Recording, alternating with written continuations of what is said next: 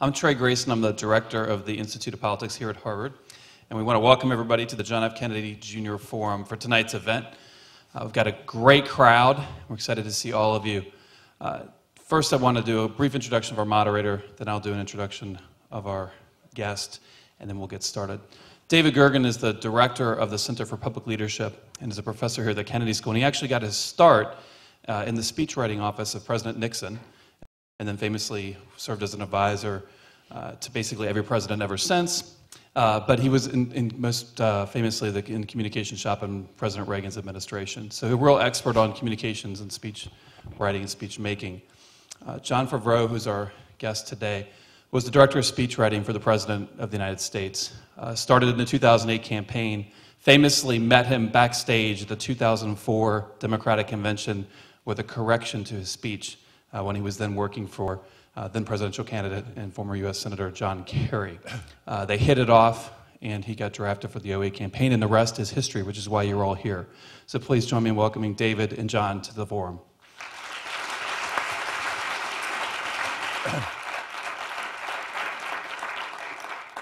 Good evening and welcome. You're in for a real treat tonight. All of us are. I'm tempted before we start. Where did Trey go? Trey, whatever happened to Ashley Judd? In your home state of Kentucky, Kennedy School graduate decided today not to run. Mitch just smoked her out before he even started. Smoked her out? Yeah, smoked her out. She didn't want to run. I didn't know that. Yeah, were you surprised? Yeah. I was surprised too. We need a candidate. She could be in your first Hollywood deal. I was going to say. She could be a candidate. So it was interesting. Some years ago, Bill Sapphire and Jack Valenti organized a group called the Judson Welliver Society. And Judson Welliver was allegedly the first White House ghostwriter for a president, wrote for President Harding, if that's a distinction. But in any event, the Judson Welliver Society brought together speechwriters from across the years that go all the way back to the Truman administration and go up through today. And I happen to be a member of that group, and Chris Matthews runs it now. Bill and Jack are both dead.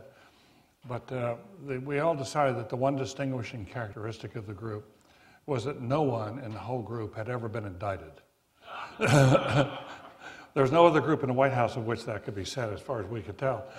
But for a long, long time, the two iconic figures in that group were Ted Sorensen and Peggy Noonan. Both came regularly. And I think in the opinion of many now, they will be joined by a third, and that's our guest tonight. Jon Favreau, we're delighted you're here. We're honored by your presence. We're going to talk among ourselves. We're going to talk just for a few minutes, and then Jon's going to show us some film clips of speeches in which he was heavily engaged as a principal speechwriter, working for a president, of course, who's gifted in his own right, as few other presidents have been. You have to think back, maybe Teddy Roosevelt and Woodrow Wilson could write in their own names very, very well, but not very many. Yeah. Grant wrote a terrific memoir, but was not distinguished for his presidency. But nonetheless, we'll talk here for a while, and then we'll open this up. So, Jon, how old were you when in to see Barack Obama in 2004 and told him what he had to do to fix his speech at the Democratic National Convention? I was 22 years old. Yes, and so I worked for the Kerry campaign, and my job during the convention in 2004 was to stay backstage at the convention here in Boston and make sure that all of the different speakers were on message, on the Kerry campaign's message. So I got a call from the road. John Kerry was writing his speech on the plane as he was traveling around the country. And one of the speechwriters that was on the road with him said, you know, we've seen Barack Obama's speech, and Kerry wants to use a line that's in Obama's speech. He wanted to take the line. Well, all we know is that he said he wanted to use a line, right? There's warring stories here. So I'm like, that's great. And they're like, well, we want you to go tell him to take it out. I was like, oh, thanks, great. Thought it was like a sick hazing ritual for the 22-year-old. So I walked down the hall where Barack Obama was practicing his speech. And I knew Robert Gibbs, who was his communications director, because I had been his press assistant back in the Kerry campaign. So I went up to Gibbs and I told him the whole thing, and I said, you know, would you mind just telling Obama to take out the line? He's like, I'm not telling him. He's like, you're going to tell him yourself. So I walked into the room, and they paused the speech prep, and Obama kind of looks at me, and he's like, who the hell is this kid, you know? And so I walked up to him, and I said, sir, you know, there's a line, and I'm like mumbling all this horribly, you know, it's like barely getting out. And I tell him that he has to take the line out, and he just kind of stops, and he looks down at me, and he goes, are you serious? And it's at that moment that I met David Axelrod, who was in the room, and he's the president's chief strategist, and he came over to me and he said, son, let's walk outside and let's rewrite the line together, and it'll all be okay. So Axelrod and I went out, we rewrote the line, and that was it. And so I thought that was the last I ever heard from Barack Obama. But John Kerry went on, obviously, to lose the presidential race, and Barack Obama won the Senate race. And so I had no job, and I got an email from Gibbs who said, you know, it turns out that Barack Obama now needs a speechwriter. And I said, why? And he said, well, you know, if there were 48 hours in a day, he wouldn't need a speechwriter. He'd be able to write all his own speeches, but there's not. He's a senator, he's got a national profile now, and he's going to need to learn to work with someone. So why don't you come in on his first week in the Senate, sit down with him, and see what he says. So I sat down with him, and we had breakfast his first week in the Senate, and he looked at me and he said, so Gibbs tells me I need a speechwriter. I don't think I do. But you seem nice enough. So let's give it a whirl. Let's try it out. And he was, you know, he went on and asked about where I grew up, my family life, what got me into politics, what inspired me. So we had a really nice conversation. It was, you know, I actually wasn't that nervous compared to, you know, for what it was. And then that was it. And then I started with him in the Senate office in 2005. Were you his principal speechwriter then in the Senate? I was. Yeah, there was only one of us. It was just me. Uh-huh. So. And tell us how the relationship developed from there. How did you work it out as you went? So those first 2 years in the Senate, you know, he was busy, but obviously not as busy as he would later become. And so before every speech, I would sit in his office with him, and he would talk for 20 to 30 minutes about what he wanted to say in any given speech, and I would just type. I would type as fast as I can. I would with him standing there talking to you? Yeah, with him standing there talking. There's no note-taking. I'm a horrible note-taker. My penmanship's like a second grader. So I had to have my laptop in there, and I just, you know, started pounding out words as fast as I could. And I, you know, I also had 2 books to work from because he had written, you know, Dreams from My Father, and he was working on Audacity of Hope while we were in the Senate. So during those 2 years, through our conversations and through those speeches, I got to learn his voice. You learned. Did you, after the speeches were over, did you sit down and talk about them? What worked, what didn't work? Yeah, yeah. He would come back from, you know, if he would travel somewhere to give a speech, he would come back and say, you know, I like this part. On something like this, maybe we need a story here. We need to look for more, you know, anecdotes, a better statistic here. So we would go back and forth like that. Did you begin to have a file of things that you kept for speeches, stories, and? Yes, I would start researching stories. I would start researching statistics, anecdotes, and a lot of it, you know, was pulled from Dreams from My Father, from his own life, because he had such a rich biographical experience. Right. That, you know, I read that book so many times, and the way the stories are in the book makes sense for a nice story, but there's so many issues that a senator speaks about that fit perfectly to really tell the story of who he is. There's a strong parallel here between what Ted Sorensen's relationship with Jack Kennedy. He worked for him in his Senate office building, traveled with him. He was an advisor, but he was also his chief writer. And they, from 1956, when Kennedy almost got the nomination for vice president, they traveled incessantly, and they went back and forth, and Kennedy developed his voice. Right. And it doesn't happen all at once, and it's very gradual. You know, you don't know what's happening, but you just start thinking and writing like he does, you know. You mean your capacity to write in his voice develops gradually? Yeah. But does his voice also, did you find his voice changing over time? You know, if so, it was so, like, barely perceptible because I was there every day. I didn't really. I think he learned, I mean, before he gave that 2004 convention speech, he hadn't given, it was that speech and the speech where he spoke out against the Iraq War, right? Those were his 2 major big platform speeches in his career. His other speeches were, you know, he had been a lecturer at the University of Chicago, and so they were a little more professorial, and so he did learn over time kind of the campaign cadence, right? And how to do that. But he never let go of the authenticity and the logic of how he wanted to structure a speech. He's very, I mean, the lawyer in him very much comes out when he's writing a speech, because not just will he give me, you know, like a nice line or, you know, some great rhetoric, he will say, I want the speech structured, here's 1, here's 1A, here's 2, here's 2B, here's how the argument's going to go. And he knows that off the top of his head right before we start. Right. Peggy Noonan has made the argument in one of her books on speaking well that this obsession with the one-liner is way overdone. That's not what really makes a speech work. No, it's not. What does make a speech work from your view? What makes a speech work is telling a story from beginning to end. It's a narrative that holds throughout the entire speech. And, you know, the first time I met with him, and I had that interview with him for the job, he said, you know, what did you like about the 2004 convention speech? I said, the 2004 convention speech was a story about America, and you fit your story in the larger story of what's happened in this country. And it had a beginning, a middle, and the end. And therefore, it captivated people through the entire speech. If you are writing a speech for a line, right, or you're writing a speech for a couple sound bites, you will end up forcing the line or those sound bites into the speech to the detriment of the rest of the story that you're trying to tell, right? Because, so, you know, if you get caught with too many consultants and pollsters and all those kind of people, they will tell you, like, well, it's much more important than we have this soundbite way up high in the speech, because then the reporters will write about it that way, you know? And for us speechwriters, that's like, well, you can't just randomly put something there, you know? There's a whole structure here. That's not how you talk, right? Right.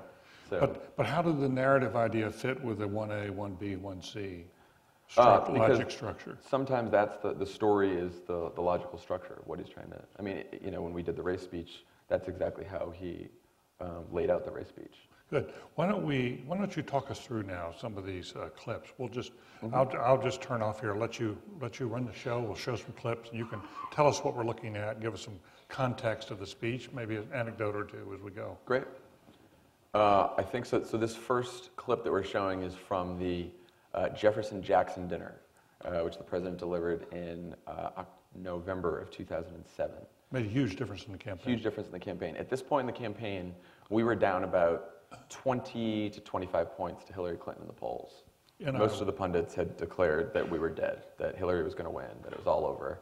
We still have the headline from the New York Post that said, like, Hill's coronation happening soon, you know?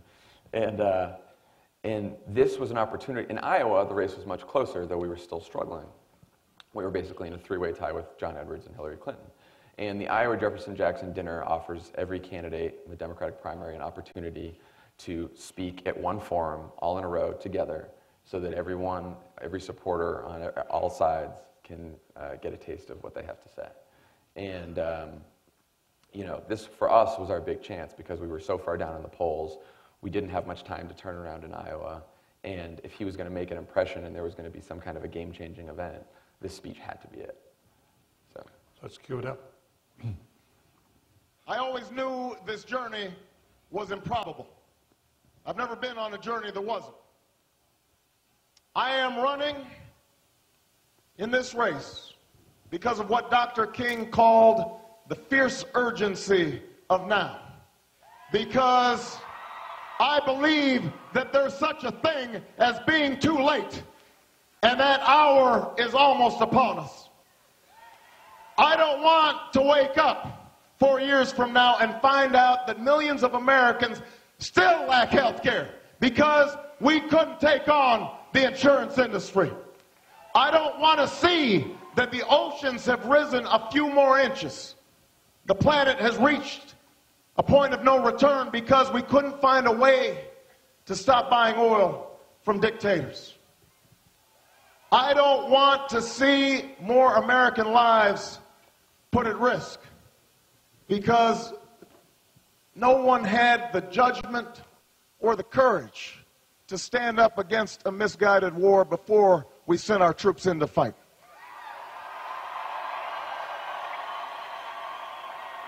I don't want to see homeless veterans on the streets. I don't want to send another generations of American children to failing schools. I don't want that future for my daughters. I don't want that future for your sons. I do not want that future for America.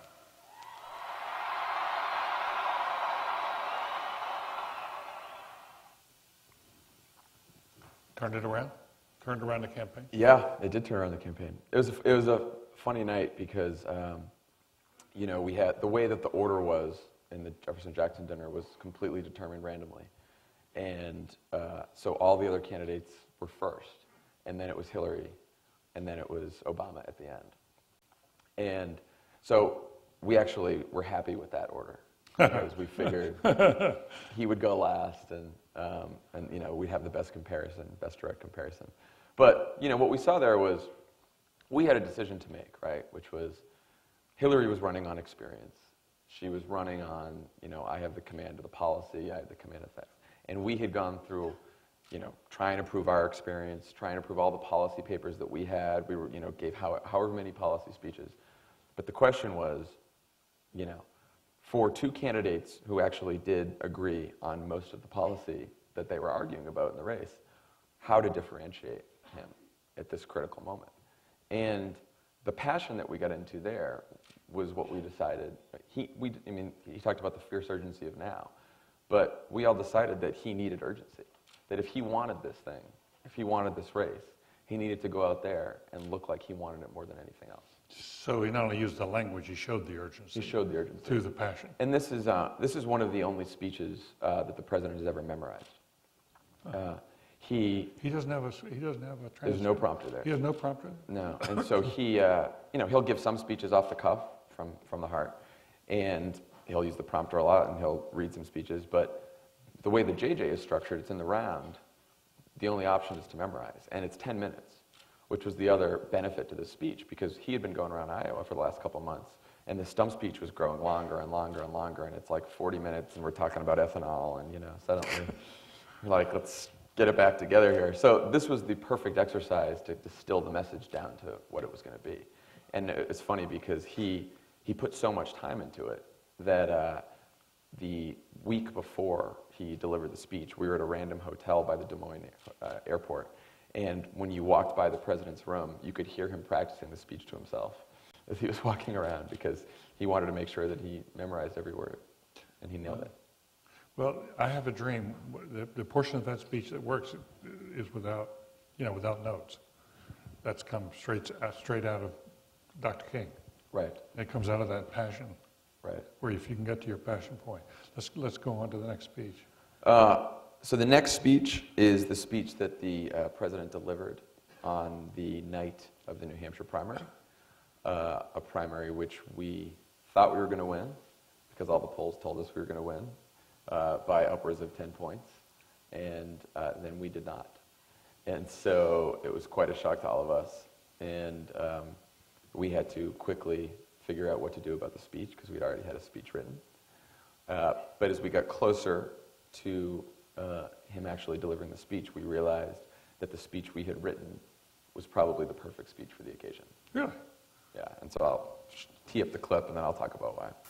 We know the battle ahead will be long, but always remember that no matter what obstacles stand in our way, nothing can stand in the way of the power of millions of voices calling for change. We have been told we cannot do this by a chorus of cynics, and they will only grow louder and more dissonant in the weeks and months to come. We've been asked to pause for a reality check. We've been warned against offering the people of this nation false hope.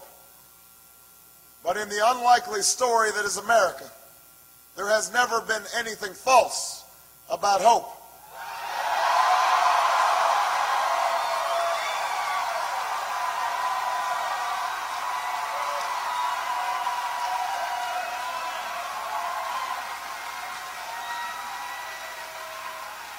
For when we have faced down impossible odds, when we've been told we're not ready, or that we shouldn't try, or that we can't, generations of Americans have responded with a simple creed that sums up the spirit of a people. Yes, we can. Yes, we can. Yes, we can.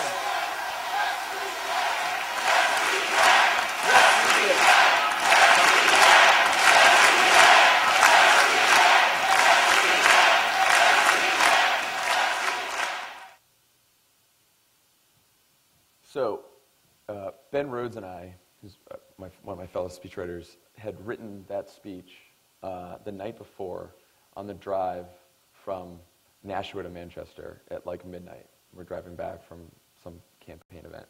And Ben's driving, and I got the laptop, and we're thinking it's going to be a victory speech, so we have all this kind of celebratory language. And the president calls, and he said, I know you guys are working on the speech for tomorrow, and I know everyone thinks that we're going to win. Hopefully we do.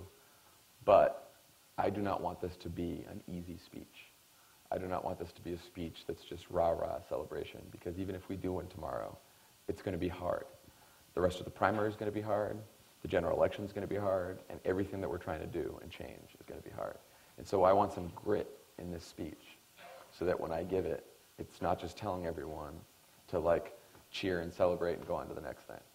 So those lines that he just delivered were written because the president told us to do that.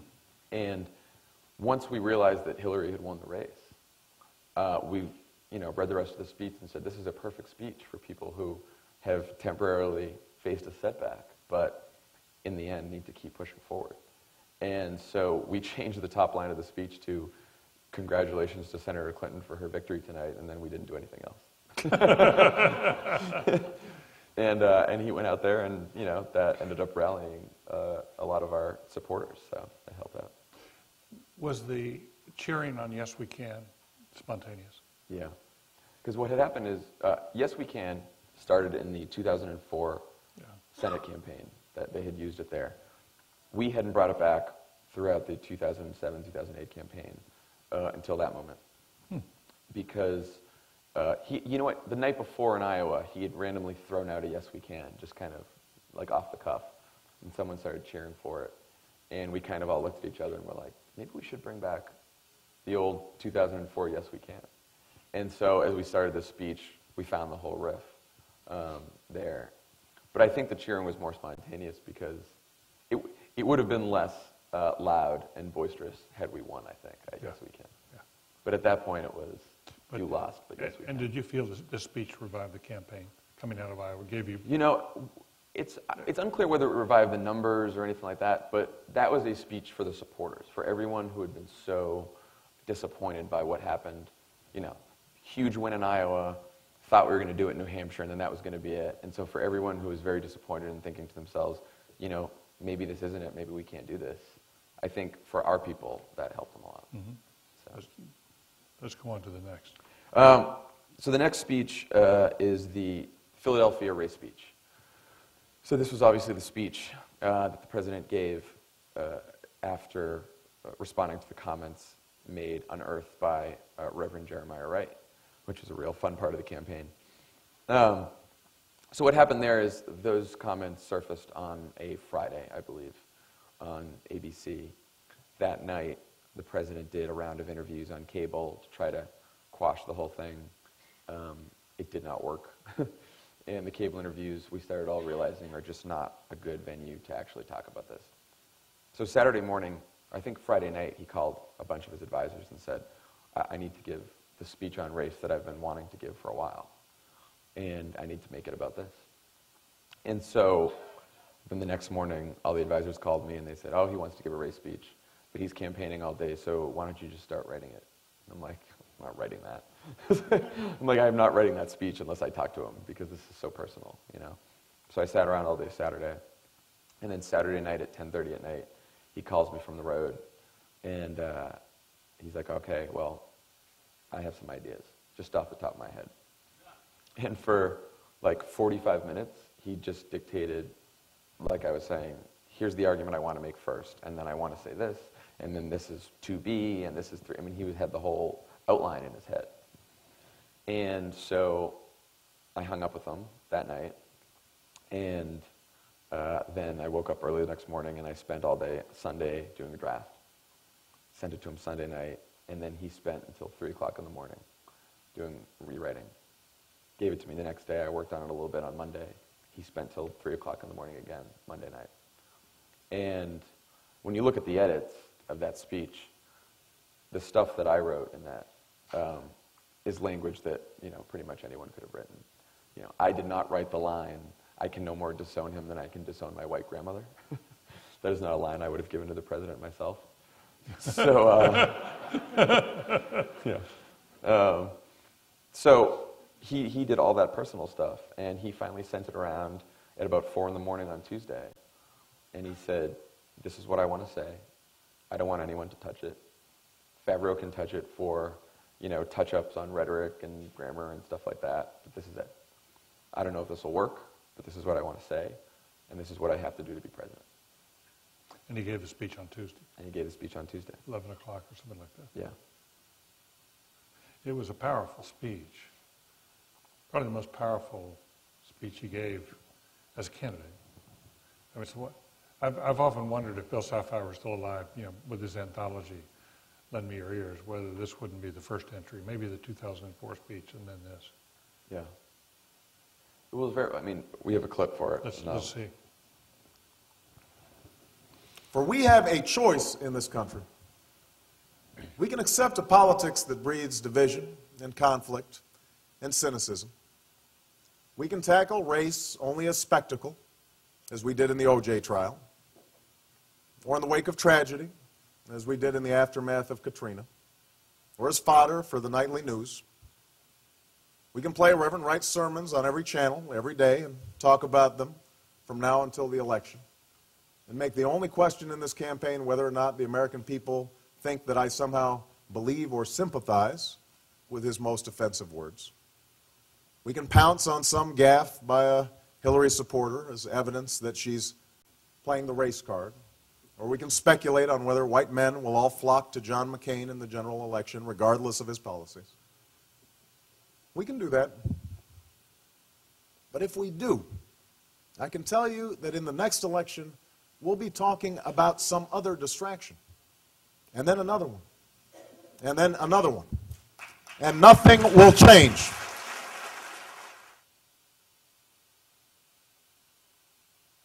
And now, the reason I like that clip is what he did there and what he does well in his best speeches is he cut through all the crap. And he just spoke to what was on people's mind. He spoke the truth. And that passage right there was less about race in itself than it was about his larger commentary on the state of politics in the media and what happens in these campaigns. And, and he set out to run thinking that, yes, there are a lot of distractions. Yes, there's tons of silliness in politics. There's all kinds of controversies and dust-ups that you have to deal with. But, we have a choice as a country. We can follow those rabbits, right? And we can, entertain ourselves that way. But if we do that, we're never going to fix any of the problems that we've talked about. At its core, that's why he ran, and that's what he believed in. And I think to the extent that speech was effective, it was about him kind of cutting through and speaking to that kernel of truth. What you're also suggesting is that it's critically important, especially on special moments, to have a core. Yeah. To know what you believe. Exactly. To have a settled sense of what your philosophy is, what you're willing to fight for. Right. And that's why we, unlike various other elected leaders, you never have, 10 different advisors around and people not, everyone warring factions about how the candidate should say what and everyone fighting. Because everyone knew that at the end of the day, Barack Obama knows what he believes in and he knows what he wants to say. And, does he need help getting it on paper? Does he need help getting his message out, whether it's through ads or communications or anything else? Yeah, of course. But fundamentally, he has a core about him, about why he ran and what he wants to do. And I think, that's enormously helpful. Now, he has a different side, too. He can be very funny. He can. He can be very funny. And he enjoys being very funny. So the next clip is one of the more difficult speeches we work on is actually the White House Correspondents' Dinner speech.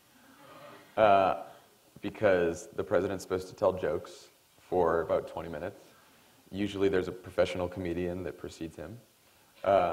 And there's all these celebrities in the crowd, and it's like all this ridiculous thing that happens every year in Washington. But it's a lot of fun, and I've worked on them over the last couple of years, and we have had the good fortune of, you know, various joke writers, professional and amateur, contributing a lot of lines.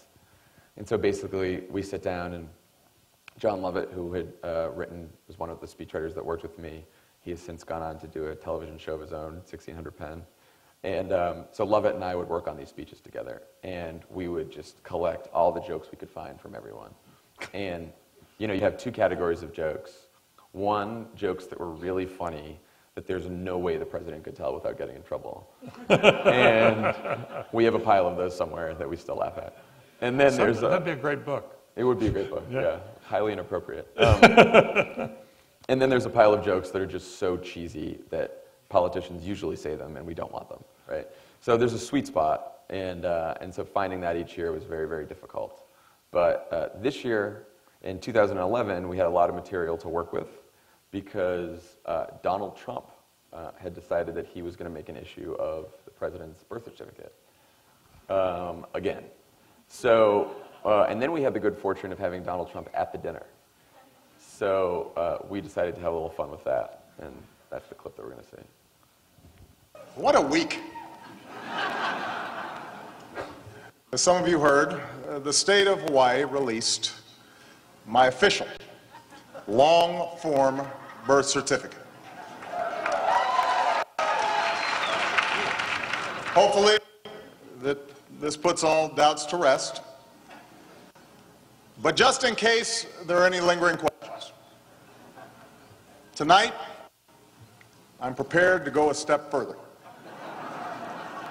Tonight, for the first time, I am releasing my official birth video.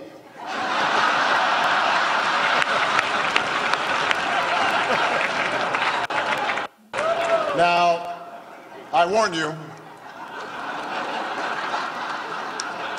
no one has seen this footage in 50 years. Not even me. But let's take a look.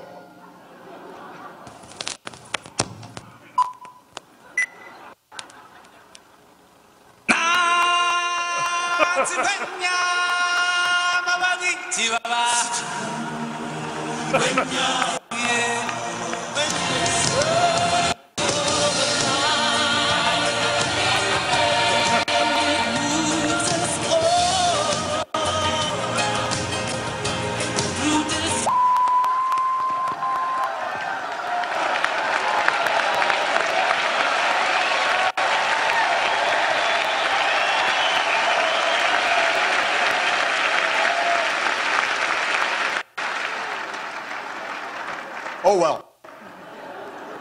Back to square one. I want to make clear to the Fox News table that was a joke.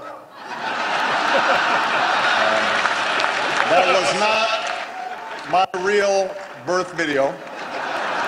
That was a children's cartoon. Call Disney if you don't believe me. They have the original long-form version. Michelle Bachmann is here, though, I understand, and she is thinking about running for president. It's weird because I hear she was born in Canada. Yes, Michelle, this is how it starts.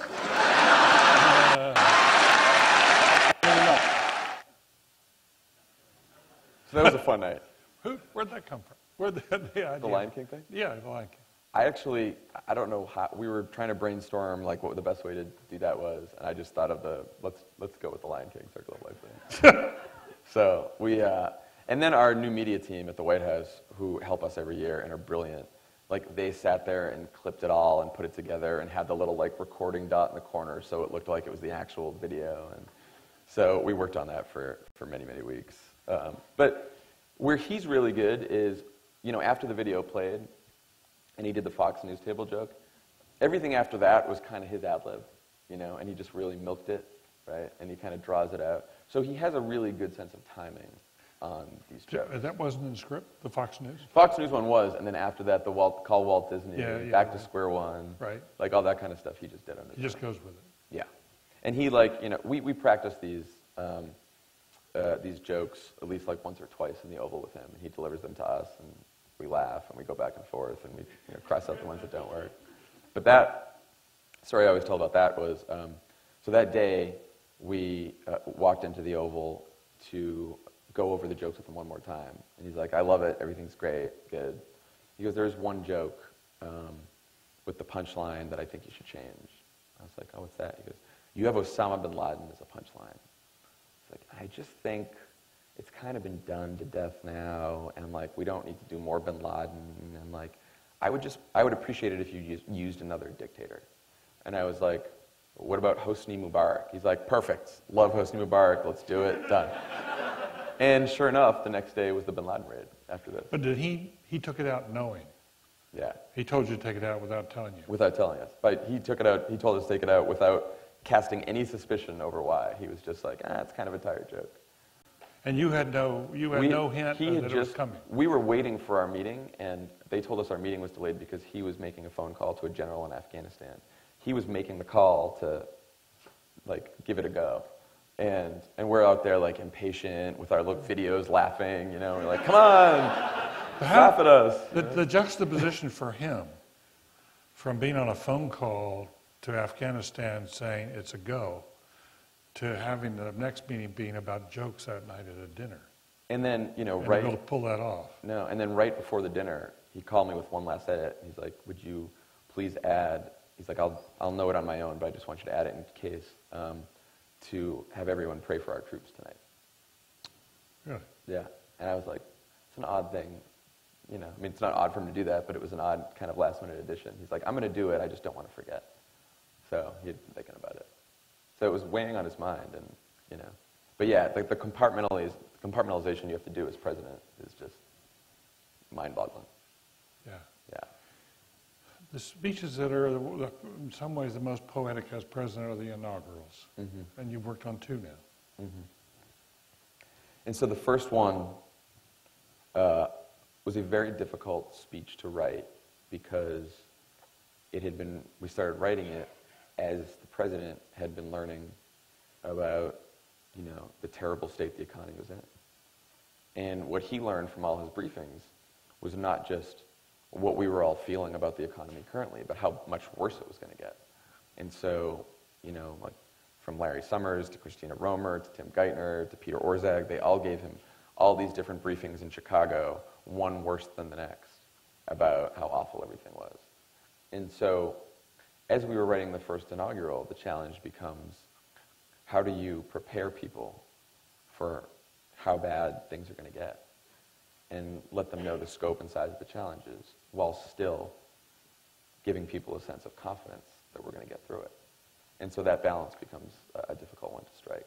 Mm-hmm. And I'll show you the clip. That we are in the midst of crisis is now well understood. Our nation is at war against a far-reaching network of violence and hatred. Our economy is badly weakened, a consequence of greed and irresponsibility on the part of some, but also our collective failure to make hard choices and prepare the nation for a new age. Homes have been lost, jobs shed, businesses shuttered. Our health care is too costly, our schools fail too many, and each day brings further evidence that the ways we use energy strengthen our adversaries and threaten our planet. These are the indicators of crisis, subject to data and statistics. Less measurable, but no less profound, is a sapping of confidence across our land.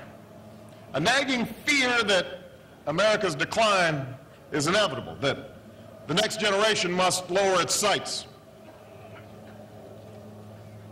Today, I say to you that the challenges we face are real.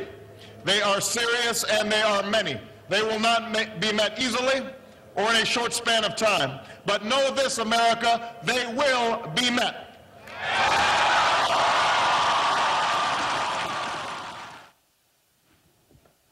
Yeah. So you can see, we tried to end it kind of on an up note. They will be met. But then instantly, you have to go back into all the horrible things that are happening, right? And so it was a tough one. It was a tough speech. And on the composition of a speech like this, what was your relationship to him and how this was prepared? He, I did a few drafts along with the speechwriters. We all kind of worked together on a draft. And then he took it and he did a bulk of the writing himself. He really wanted to, I think he knew that it's an inaugural and, you're writing for history in some ways. And so he was very kind of concerned with the language, right? To make sure that we have new phrases and phrases that are going to be memorable and all that kind of stuff.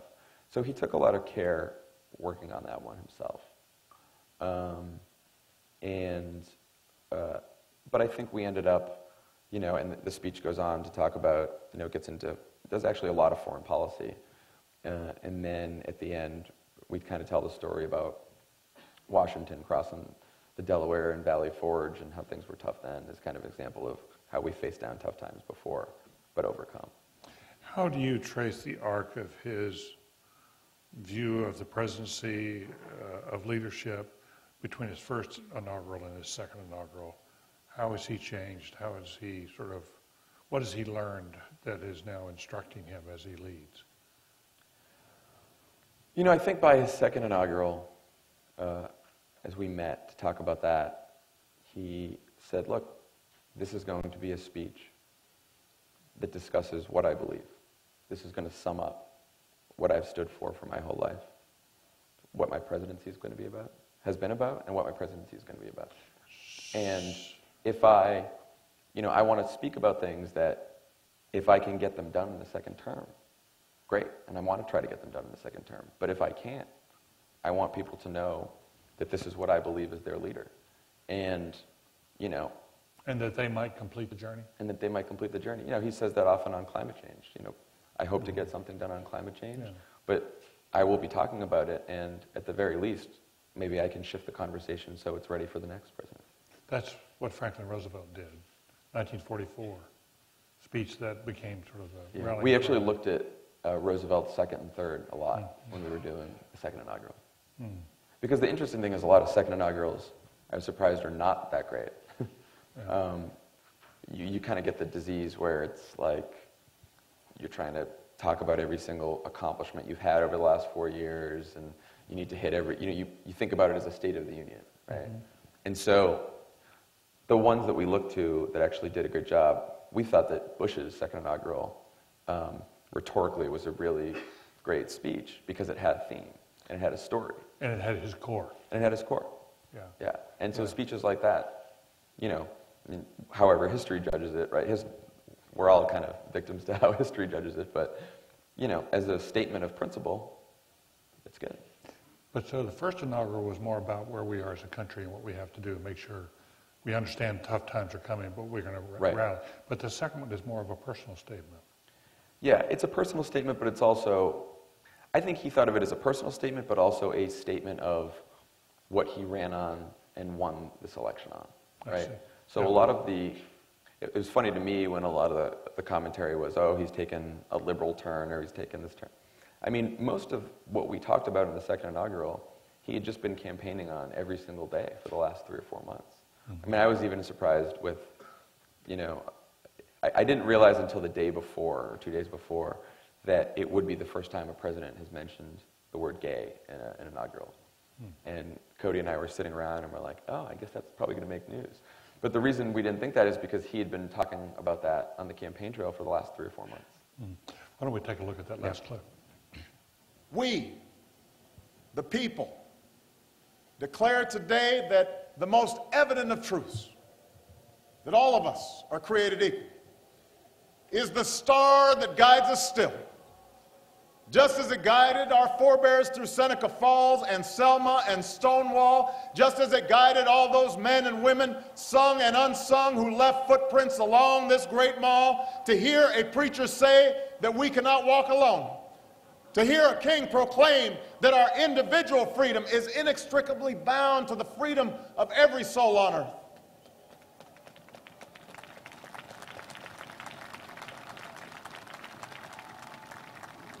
It is now our generation's task to carry on what those pioneers began.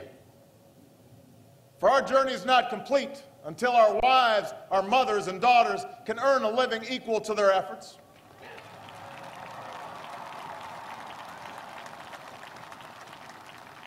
Our journey is not complete until our gay brothers and sisters are treated like anyone else under the law. For if we are truly created equal, then surely the love we commit to one another must be equal as well. Our journey is not complete until no citizen is forced to wait for hours to exercise the right to vote. Our journey is not complete until we find a better way to welcome the striving, hopeful immigrants who still see America as a land of opportunity. Until bright young students and engineers are enlisted in our workforce rather than expelled from our country.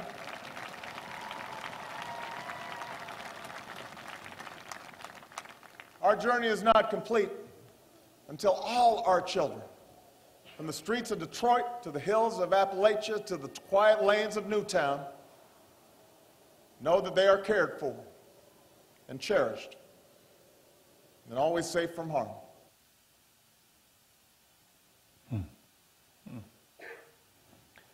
So it's interesting watching this as the last one, and the Jefferson-Jackson dinner is the first one. In that part of the speech, as we got towards the end, we wanted to make sure there was that same sense of urgency. That was part of what the speech was about, is returning to that sense of urgency. And we wanted it to be determined. That was the tone that we set. Because, you know, there's all this, he's got a second term. Is he going to kind of just ease into it? Is he going to not care? Is he going to worry about fighting with Congress? Is he going to stand up there and magically bring everyone together?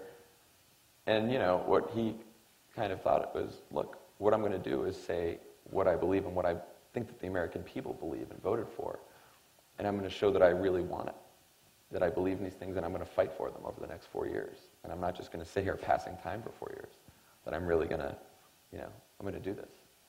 And so I think that's where a lot of that, at least that's how we tried to end the speech. So. That was a wonderful tour. I have many more questions, but I think it's really important we go to the floor and let others participate. So there are microphones here and here, and there are microphones here and here. And we'll go with the standard rules of one question per customer, and each question ends with a question mark. Why don't we start here, please, ma'am? Okay, and if you would identify yourself, please. Thank you both for being here. My name is Monica Garcia. I'm an MPH student at the Harvard School of Public Health. And I have the question, what are some speech writing strategies that you have utilized to effectively reach specific constituents? I'm thinking of ethnic minority groups, especially with the rising acknowledgement of the importance of like the Asian American vote and the Latino vote. It's interesting. I don't know if there's specific strategies. One thing that we like to do a lot in speeches is to draw on anecdotes, because it's a lot more interesting to hear a story about someone's life and what they're going through and what they've achieved than it is to hear just like pablum about policy and stuff like that. So when we go through our anecdotes, we always want to make sure we're finding anecdotes that are diverse as possible, and so that we're getting the entire mosaic of American life in the president's speeches. And so that usually helps us reach out to as many people as possible. Thank you. Please. Hi, my name is Justin. I currently work for the city of Boston, but I actually had the honor of being an intern in the administration in the summer of 2011. Oh, great. Question about some of the more wonky speeches, like the State of the Unions, or I'm thinking about the 2009 healthcare reform speech, how you find that balance between telling that larger story, but also explaining policy, where you're talking about health exchanges in the middle of the speech, but then the letter from Ted Kennedy at the end of the speech, and how you sort of find that balance between telling the story and communicating a message, but also getting the policy details across. Yeah, it's the most difficult balance, actually, because, and it's a space issue, right? I mean, because I'm the space Nazi in speeches. I'm the timing one, right? I want to make sure that we do not have him droning on for like 50, 60, 70 minutes on a speech.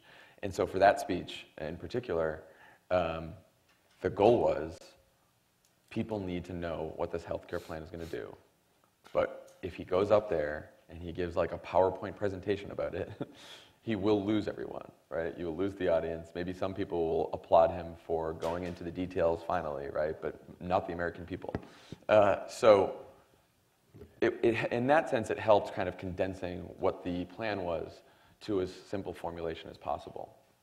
And then usually, you save the good story for the end of the speech, right? Because then, people will pay attention long enough and then they'll hear that. But we were very lucky in that speech to have that letter from Ted Kennedy because we didn't have an ending and we didn't know what the ending was going to be. And, we had told so many stories about different people and their healthcare struggles.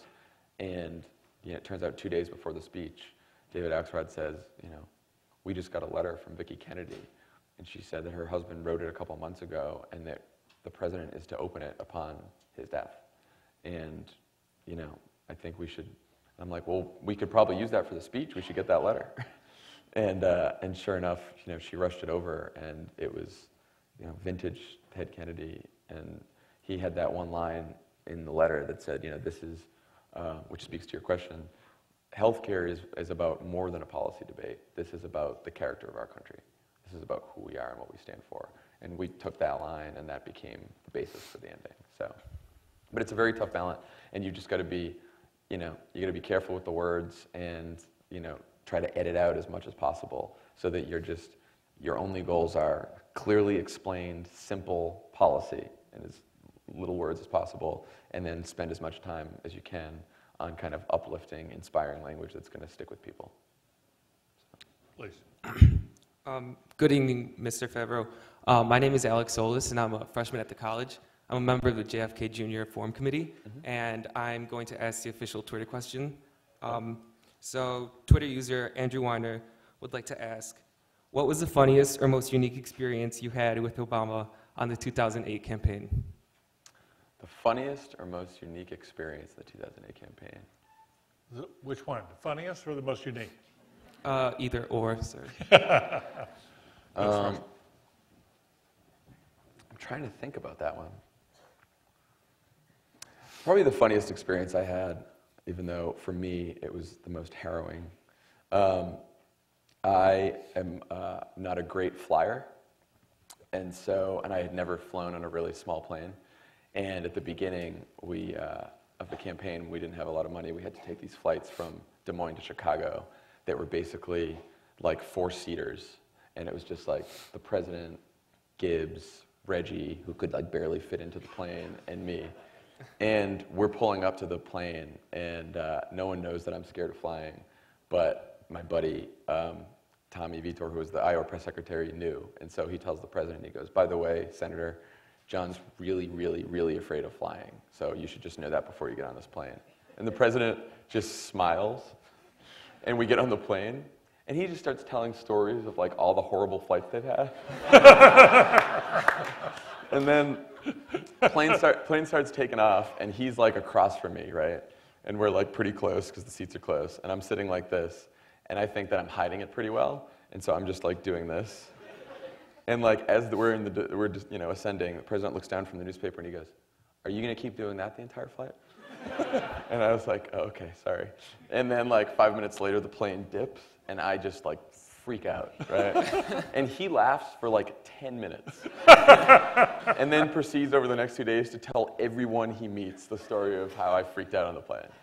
So it was funny it was for my expense, but it was a pretty funny moment. Good question. Please. Hi, my name is Brian Chiglinski. I'm a first-year public policy student here at the Kennedy School. And I was wondering particularly the challenge of maintaining your own voice as a writer while writing for a public figure, and kind of also as you made the transition out of writing for him, how you've worked to try and recapture your old voice. Yeah, there's still a few too many look what I have said are. But no, it's hard. I don't know. I have totally lost my own voice at this point. And I have not really dug into writing yet because it's only been a couple weeks. but that's going to be one of the more interesting challenges because, it's been 8 years, and I have not written for myself during those 8 years because I haven't had time. And, but I have a lot of opinions and a lot of thoughts over the experiences I've had. So I'll definitely get there. But I think to some extent, the way I write will always be sort of a shadow of how he writes. Not nearly as good, but it'll be, there'll be echoes of it probably that I won't be able to get rid of. You kept it down? In the campaign I did. In the White House, I was not as good about it. Yeah. But the good thing is we have emails that, will tell most of the story, for good or for bad. Yeah. Please. Hello, my name's Marshall. I'm a first-year public policy student. Mm-hmm. You were talking about the healthcare speech. I was wondering, there's a lot of critique on the administration on presenting and communicating the healthcare bill. Could you tell us a little bit about how that was addressed and different things beyond that speech itself that you did to reverse that tide? It's funny to hear it now. Those of us who were there and were writing these speeches like every single day don't exactly buy into there was a massive communications failure because, we thought we did a fairly good job of going out there and explaining what the healthcare bill was. Problem is, and I actually think this is true, when you're governing these days, you don't have like a huge ad infrastructure like you do in a campaign, right? So we did not have a bunch of money to run a whole bunch of healthcare ads all over the country that let people know what we're for. And when you're in a campaign, the most effective means of communications are ads, right? Which is why people buy so many. And so I think that a lot of times when you're trying to get a public policy passed while you're, in government, you're kind of hamstrung by the communications apparatus that you have, right? The president can go give a big healthcare speech, and that healthcare speech will get covered. Next day, the president will go do a big healthcare rally, and that'll probably get covered too. But the president could do 10 more rallies in a row after that, just distilling it down to the most essential message about what the plan says. And eventually, a reporter's going to get tired of covering that, and they're going to move on to something else. And so now, it's incumbent upon us to figure out a way around that, right? But it makes it very difficult. And so at the end of the day, I think, I do believe that speech and rhetoric can move people very strongly. I was telling someone that for the healthcare debate, I think one of the most effective things that the president did is right towards the end of that debate, he went to the House Democratic Caucus. And he gave a speech to them right off the cuff from his heart. Had no notes, had a couple notes in front of him, but that was about it. And he just spoke for 30 or 40 minutes about why this is why most of them got into politics. This is what the Democratic Party is about. This is what we've been doing for 100 years. And you have a chance now. And you can seize that chance now, or we can look back 20 years from now and wonder why we didn't do it.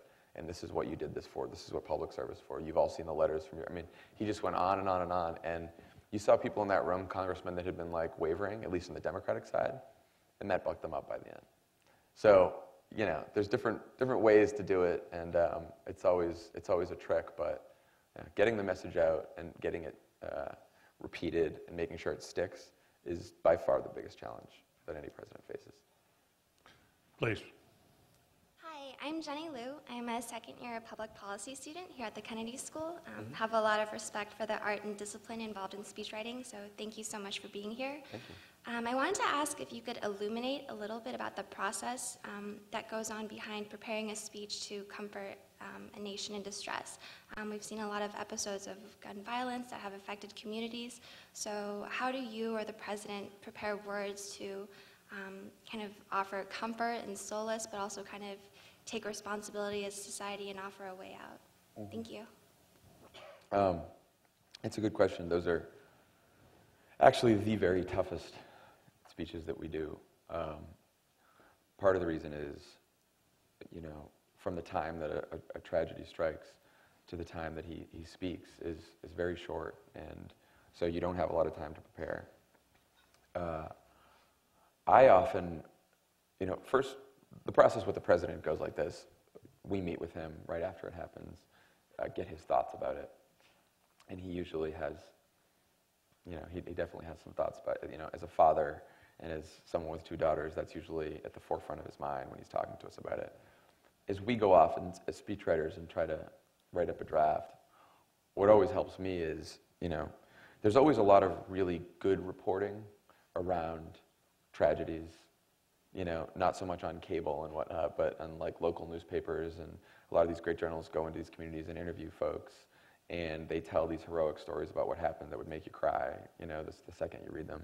And I spend a lot of time trying to read those as I'm writing this, because I really try to put myself in the shoes of, a community where this happened. And, you draw on your own life experiences about horrible things that have, happened to people that you love. So it becomes a very intense experience. But if you've noticed, when the president has spoken in Tucson, when he's spoken in Aurora, or when he's spoken in Newtown, it always kind of comes back for him to, it ends up being like he's giving a eulogy at almost anyone's funeral that you would, if it was a loved one, if it was a friend.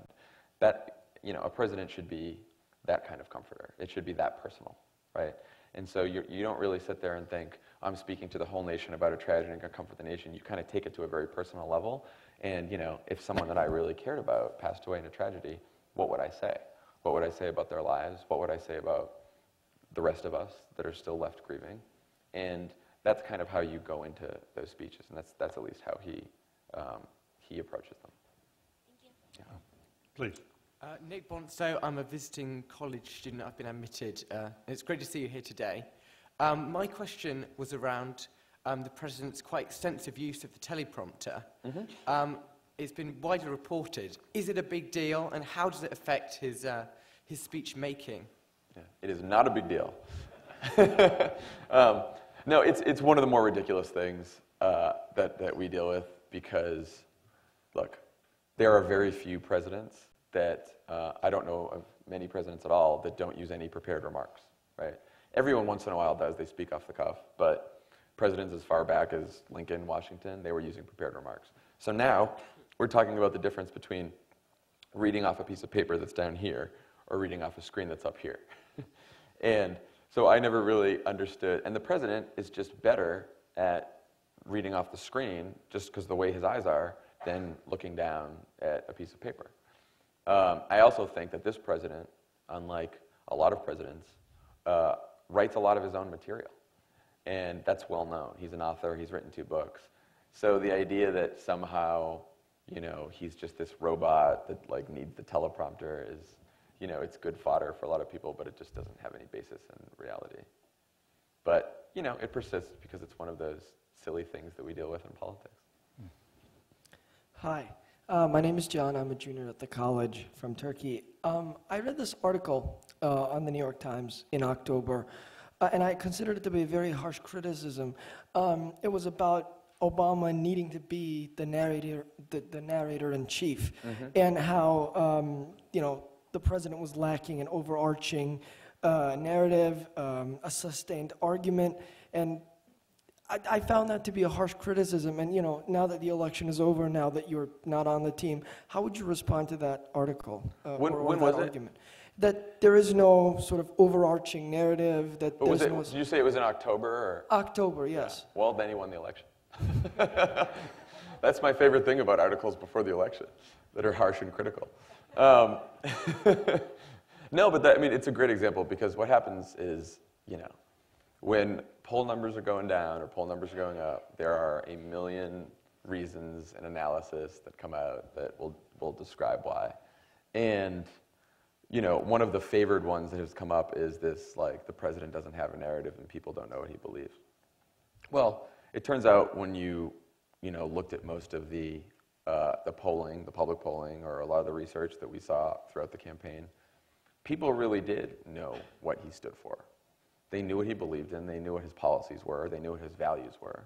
To the extent that there was any hesitancy, it was what we always knew, which is the economy was not back to full strength, and can this other guy maybe do a better job of getting it there faster, right? They decided no. But I think it sounds very simplistic to boil, and it's not very exciting to boil an election down to that. But I think that has a lot more truth to it than a lot of the other, was it the first debate? Does he not have a narrative? Does it this, that just kind of. Let me follow this up, because it does raise a fundamental question. Mayor Cuomo famously said candidates campaign in poetry and govern in prose. Mm-hmm. And I'm wondering about President Obama. His campaign speeches have moved the country. Mm-hmm. I mean, it's just been, I think it's just demonstrable. Whether it's Philadelphia, or, you could go through a number of speeches. And in the second campaign, he appears to have had a harder time moving the country as president. Mm-hmm. And I'm wondering whether it's the nature of the job, the nature of the speech you're trying to give. Is there something about the context that changes? I think it's less about, I don't necessarily think he's had a harder time moving the country. I think that how the country felt about him during the campaign versus, well, first of all, during the campaign, he also, you don't make a lot of decisions, governing decisions that, end up alienating half the country because you have to pick a side at some point, right? So there's that. But I think his personal popularity actually the fact that his personal popularity has upheld so strongly shows that a lot of what people, liked about him back in 2008, they still like about him today. Mm-hmm. I think what's been harder to move is Congress. And the reason that is, we just have a system, we've all talked about whether it's the gerrymandering, whether it's the filibuster, whether it's all these kind of machinations that are going on in Congress. I think it is very difficult to expect that a president's oratory is going to convince, a very conservative Republican who has decided they will not support even a dime of new revenue, no matter what, mm-hmm. no matter what happens, to suddenly go along with your plan. And so no amount of rhetoric, no amount of negotiation. I mean, it's tough to, Yeah, but it's hard. I mean, like gun control. We've just been reading the last few days, support for gun control. The survey just come out, it's down 5 or 10 points from where it was. Right. His own approval rating has come down 5, 6, 7 points since December. It's very hard to govern this country. Yes, it is. It's very hard to govern. And I think that's just because, we have a very polarized system in the Congress right now, and it's very hard to change that. And, I don't know what breaks that fever, mm-hmm. right? Because everyone's like, oh, he's got to go on the charm offensive, right? And so here's the charm offensive, and what's happening? But, the last trip I was on with him, we went to Newport News, Virginia, and we saw a Navy shipyard that was going to be hurt by the sequester. And we took a congressman with us, Scott Ridgell, who's a Republican from Virginia. And he's from that district. He sees what that could do, what the sequester could do to his district, what it could do to those jobs.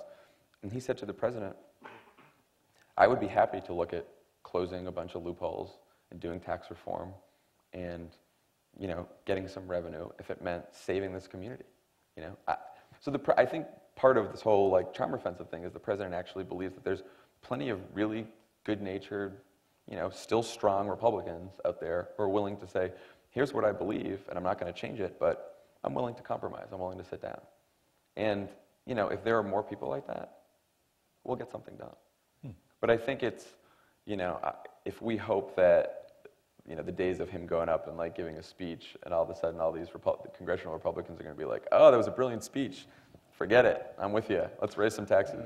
But before he went on the charm offensive, he did go on what looked like a campaign in favor of his programs, against sequestration, and he dropped it and went on the charm offensive. Right. And it was as if maybe they decided, even by going down the campaign trail, it's really hard to move opinion enough to change the Congress.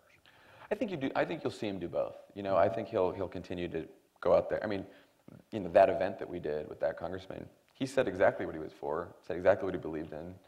I'm sure Boehner called it a campaign-like speech, but the Republican congressman we had with us, he was very pleased to hear it. He was happy, So I think that, but, now he's in a stage where he figures, reaching out to some people like that would be a good thing. Terrific. We just got a signal that we have time for 2 more questions. So Great. Here and here. We'll be. John, thank you for being here. My name is James Gutierrez. I'm a MPP student here, graduating in 2 months. I was a intern in the Office of the First Lady, policy intern 2 years ago. Oh, great. This president's journey has been very improbable from many respects. And I think the fascinating part for me in having you here today is that parallels your journey in many ways. And I think it's also fascinating that you sit here before a room of people that are about your same age. And so you're not even in your first half of your life, and you have a lot ahead. And I'm wondering, what does this mean personally for you and for the next chapters in your life? I mean, this has been, I don't know what I'll do from here, but I'm pretty sure that this will have been one of the most meaningful experiences of my life, for sure. I wanted to go, I took a chance on public service. I took a chance on politics when I was out of school. It had not been something that I wanted to do my entire life. I didn't know that I was going to like it. Joined a campaign, lost, was broke, and was very kind of disillusioned by politics after that campaign. Partly because we worked so hard just to kind of see it slip away at the end, and I cared a lot about where the country was headed. So I didn't know if I would ever, at a very young age, where I was supposed to be idealistic, I didn't know if I would ever do this again. And then when I sat down with Barack Obama, what it was most was his authenticity. And I think that part of what we miss today in politics is that sense of authenticity and people who are willing to tell the truth and be themselves. And look, everyone's going to do their political thing. Everyone's going to play politics once in a while. Everyone's going to hire their pollsters and their speechwriters and all that kind of stuff. But I think that a lot of people, turn on the news today, a lot of young people, and they hear people tell them, that every motivation of every politician on either side of the aisle is purely cynical, and that they are doing everything they do for their own self-interest, to either make money or to gain power and stuff like that. And it's everywhere. It's both parties, right? And I know that's a lie. And I know it's a lie because of the people I worked with over the last 8 years. And I know it's a lie because of the president I worked for. Because I know that there are actually really good people in this government.